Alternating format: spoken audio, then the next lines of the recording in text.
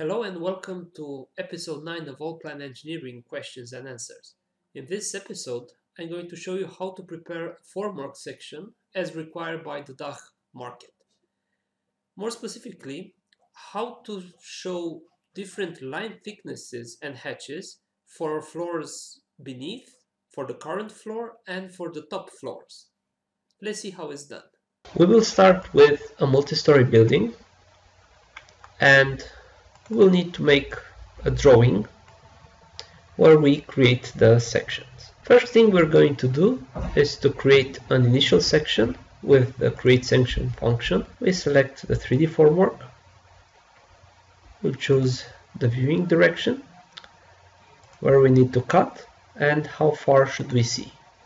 And we follow the operation with an escape. And now we position the result and escape again if you don't want to label this. I'm going to copy this result twice at 30 meters just to have a distance that is bigger than the building. I'm going to consider that the first view should contain only the floors that are under the current floor that I'm detailing. So I will limit the view by pulling out the section object.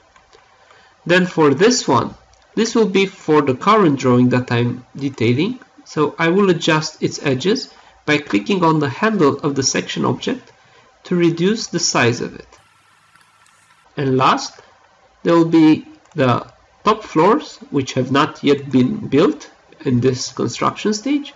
So I will limit to this point. Next, I'm going to move them back over the original position so that distance of 30 meters will go leftwise now, 60.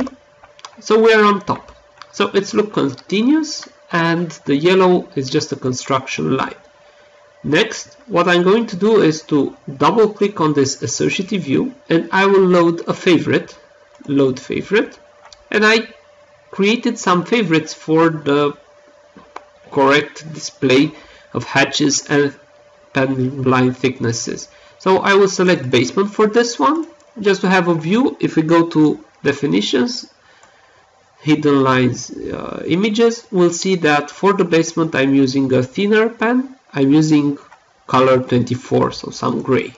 Also, if I go to the other settings, I see that I allow to have surface elements of architectural components. So I will say OK now, and we see that the lines here are in a shade of gray. The top one, the current level, is correct, so I'm just going for the top one and again load a favorite for the top floor. So this favorite will make sure that all the visible edges are actually dashed, and the fact that I have no surface elements for architectural elements. And now I say OK. So the default option was already there, but if we want to get back to it, it's just the same procedure, loading a current floor setting. And now we see that the lines on the lower part of the buildings are with gray. The current drawing is with black colors and with hatch, and the top is with dashed lines and no hatches. If we think about plotting this element, then a good idea would be to split the views between different drawings so that I can overimpose lines and to make sure that everything is in shades of gray or dashed. So to do this, I will go to this icon and say copy move between documents, and I will decide to move the basement in a separate drawing. So I decide to move the basement on a different drawing, on drawing 1003, hit OK and select this associative view. Some links will be created, and that is not a problem. And I will do again the operation to move between documents and move the top view in drawing 1005. Some new links have been generated, and now we can activate these drawings. It looks as good as the original, but now when we go with the layout editor, when inserting the layout elements, I can choose building structure, and I can use this option which says select drawing files currently loaded, hit OK, and place it on our drawing, paste it here. And now if we go to list layout elements, select all, and here I can make the following changes. I can superordinate the pen for the top levels and for the basement. Also, I can superordinate color so that the basement is in shades of gray, and I will leave it untouched, the initial drawing, the current floor. Here are the settings that we are going to use.